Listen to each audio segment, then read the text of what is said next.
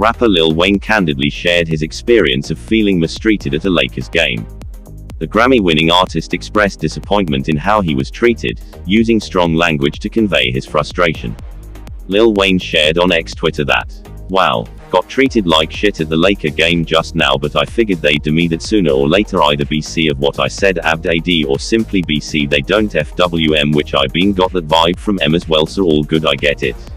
Fuck M. It isn't what it isn't. I'm used to it." Lil Wayne's statement sparked discussions among fans and media outlets, with many speculating about the reasons behind his negative encounter. As a prominent figure in the music industry, Lil Wayne's remarks shed light on the importance of respect and fair treatment, regardless of one's status or fame.